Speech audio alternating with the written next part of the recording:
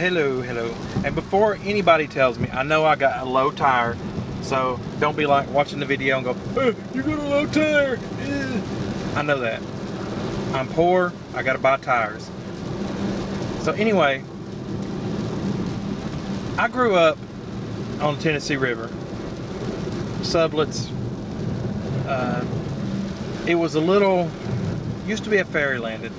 You rode four-wheeler off the mountain down this logging road. It was like rocks and washouts, and you had to be pretty decent four-wheeler rider to get down to it. So biggest part of my summers and weekends and days off and anything else, apologize for the shakiness, but this road is awesome. Biggest part of my days I spent riding four-wheeler in the mud on the side of that mountain down by the Tennessee River. So there's one place around this huge mud hole that was like butthole deep to a giraffe. Literally, I seen a giraffe in it, and like every time he farted, it would bubble. So they made a trail around it, and it went down through this little swamp, and it was really flat bottom, and it was pretty cool. There was this vine there, like a grapevine, I guess, maybe, or something.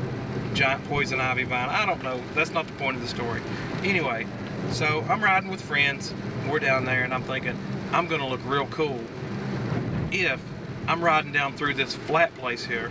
I grab a hold of the vine and I swing off like Tarzan, and then the four-wheeler will keep rolling, and I will like slowly glide back to my feet, safe and sound, but it will look cool, like something you see in a movie, Indiana Jones or something, you know. So I guess you guys still know who that is. Anyway, so my friends are behind me, and we're hauling butt down through there, and I grab this vine, and I get to let go of the four-wheeler with both hands. I grab this vine with conviction. Hey, I'm Tarzan.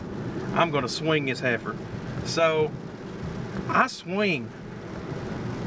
My momentum from the four-wheeler carries me way up into the air. Well, the four-wheeler, I mentioned this was in a swamp, right? So the four-wheeler didn't roll like I anticipated. The four-wheeler actually went about 15 foot and stopped, like in a mud hole, which is ironically exactly the 15 foot it took me to swing up and for that vine to break. So like I come crashing back on top of the four-wheeler, knocks the breath out of me, and I'm laying there like, ugh. This weird sound was like, whoa, and I realized it was me. So like I hit and it knocks the breath out of me, and like this vine, it falls from the moon. I mean, there's so much vine. I'm like covered in vine. It keeps falling, and this 2-inch piece of grapevine or whatever, poison ivy, or I don't know what kind of vine. Anyway, it keeps falling on me, like whacking me in the head, and I'm in this big pile of vine and four-wheeler, and I roll off into the mud, and I'm like covered in vine and mud. And like the kind of friends I had, you think I'd be like, oh my God, are you okay, dude? No. The kind of friends I had, after the noise of ooh dulled down, I could hear laughter. And not just like, are you okay, dude? I mean like, pee your pants. They fell off of their four-wheelers laughing, laughter. So that's the kind of friends I had. But the moral of the story is, don't try to look cool. Didn't do something stupid, because it don't always work. I did get a good laugh out of it, but I also hurt. And it's not altogether a horrible story. I mean, I did recover.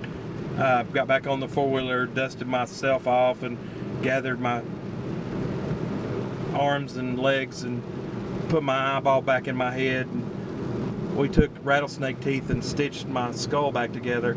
And on 3 wheels, I rode back out with a wobbly wheel, and it was great. But I didn't make it back to civilization. And it had no lasting effects on me. So I love y'all. Have a good day.